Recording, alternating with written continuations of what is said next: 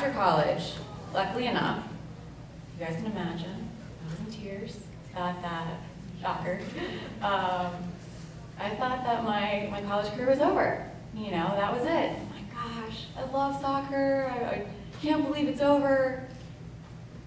Here comes the WUSA. Perfect timing, could not even handle it, right? So I'm like, all right, I'll play a couple more years. We'll see how it goes. I'll play, you know, if I get drafted. I don't even know if I'll get drafted, but I'm gonna go to this combine and I'm gonna see what happens. And went to the combine, 160 girls, we're all trying out.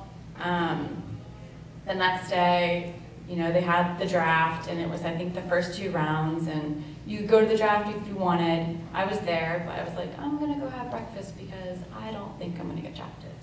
So I'm in there, you know, with my Pop-Tart. Someone comes up, is Heather Mitz in here? I'm Heather Mitz. You just got drafted. I'm like, oh, okay, all right. So just go in there, I'm like, this is crazy, right? Here I am, thinking I'm gonna play just college, and I'm playing professional soccer. This is like a dream come true. That was an amazing experience. I definitely loved the WUSA. Here I am, straight out of college, playing alongside Mia Hamm, Julie Foudy, all the national team players. I mean, it was so surreal.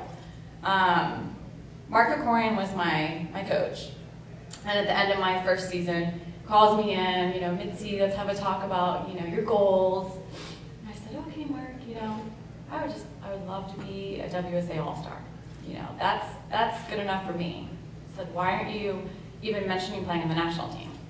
And for me, that was not even a thought of mine. That wasn't something that I felt like I could possibly get to.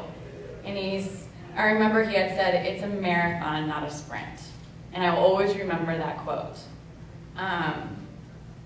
He said, it's gonna take a while, but if you think about it, you'll eventually get there. So I started to kind of plant that seed in my head. Oh, okay, sure, love to play for the national team. Why not? Who doesn't want to play for the national team? I started getting called in. I was cut a lot, more times than not. Always crying, shocker once again. But I tell you what, the one thing that I did learn from all those times of getting cut, I didn't just sit there and go, okay, yeah, I got cut. I should have made it. No, there's a reason why I didn't make it. And I was very honest with myself. I always worked in the things that I knew that I needed to be better at. I would go get feedback from the coaches. I would just do everything possible just to get a little bit better between the next camp. And that was my goal. I always remember the quote, tell me I can't, then watch me work twice as hard to prove you wrong. I definitely live by that.